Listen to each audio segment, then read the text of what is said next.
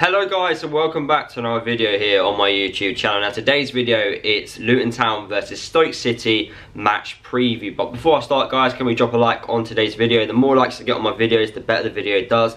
It reaches a much wider audience, so can we smash that like button? And also, let me know down below your score predictions and your pre-match thoughts heading into this game against Stoke City. Now, if Luton beat Stoke on the weekend, we actually could potentially climb to third in the Championship. Just put that in perspective. We can climb to third in the Championship. It's absolutely crazy. We're, compared to last season, having a better year in terms of what we've done so far. But results around other, teams, if things will chop and change every single week, and in order for us to remain in those playoff positions, we must stay consistent and we must keep getting results like we have done since Edwards has been the manager of Luton. I've liked what I've seen so far. He's had a month in the January transfer window to bring in his own players in. He's brought in a few of his own. Now it's time to see what he can potentially do with the players he's brought in from now to the end of the season, and also see what happens when things do go wrong, because at the moment things haven't really gone too wrong since he's been at the club. So it'd be interesting to see how he adapts or what he does in terms of when things are not going our way. And this Saturday against Stoke, things may not go our way. We know we don't have the best of home forms despite winning midweek against Cardiff, and we don't really have the best of records against Stoke, so that, it could be a defeat tomorrow, and I hope it isn't, but because we've been playing really well.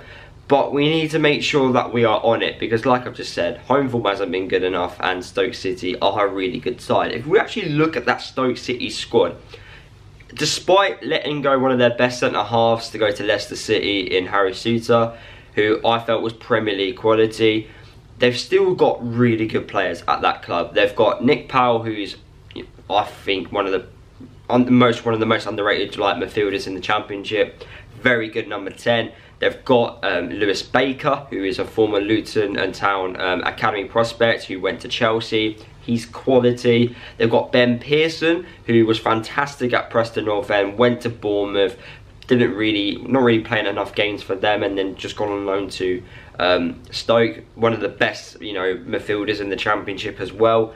They've got Phil Jagielka, very experienced centre-half on his day. So they've got really good players within that team. That squad's always underperformed, and they are still not, getting the results which they should be doing, despite Alex Neil being the manager. Something is wrong at Stoke City, because it doesn't matter who's managing that football club, they still can't get the best at the current squad which they have.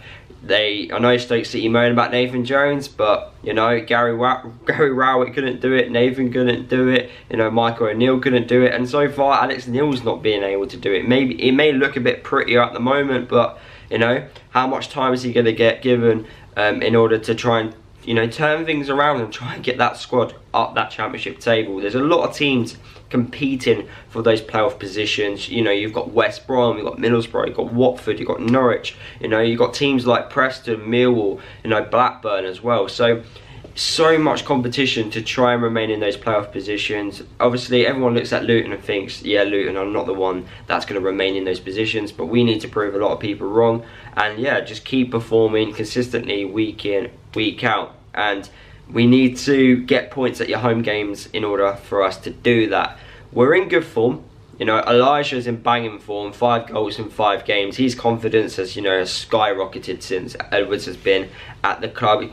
I always knew that Elijah and Morris could work out. You can just tell it was going to work. It just needed time. A lot of people I felt were too quick to say, no, it doesn't work. Where sometimes you just need to give things time. When you buy a lot of players in the summer as well, it just takes time. Sometimes it takes 6 months. It really does. It takes that long, and then one day it just clicks, and then you do well. It's like starting a new job. You may have like a rocky patch at the start, but then once it clicks and once you've got the hand, like you've got everything under control, you just exceed, and then you just go up and up and up. And that's what I think we're just doing, and then added on to fantastic coaching, added on fantastic recruitment, everything's just, piecing together for us to do, consistently well on season. So I'm really happy with how everything is going. Obviously, of course, I want something, you know, some points on Saturday. We need to do that. We need to use our, you know, the fans as an advantage to, you know, get behind the team. Could we see some potential new players? I'm expecting Drama to obviously start in that right back position. Nakamba, I don't think he will start, but I do think he may come off the bench to play. The same with Musway as well, who isn't a new player, but we did recall him back. So I'm expecting a few things to happen on Saturday. Definitely see some new faces as well. But yeah, I'm really looking forward on what could potentially happen on Saturday. Hopefully we do get the win. What would be my score prediction? I'm going to go with a 1-1 draw against Stoke. I would obviously have loved us to win, but I'm not too sure, to be fair. I'm not too sure. But hopefully we can do well, and yeah, like I said, get the 3 points. Let me know your score predictions down below, and I think that's pretty much it. I've pretty much covered everything.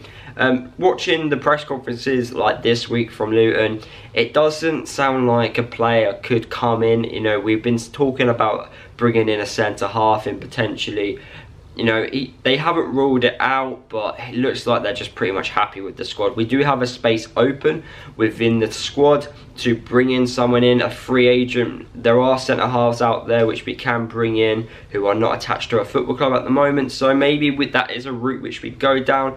I'm not too sure, but it would be nice to do what we did last year, like with Snodgrass, who was a free agent at the time, and we just brought him in to, you know, provide cover and provide quality. So fingers crossed we do, but if not, then we're just going to have to deal with the current things which we have at the club and the current squad. So yeah, hopefully everything goes well in the end and nothing costs us, especially when we didn't recruit in that position. But yeah, those are my thoughts, guys. Let me know your thoughts down below, and I'll see you guys in the next video.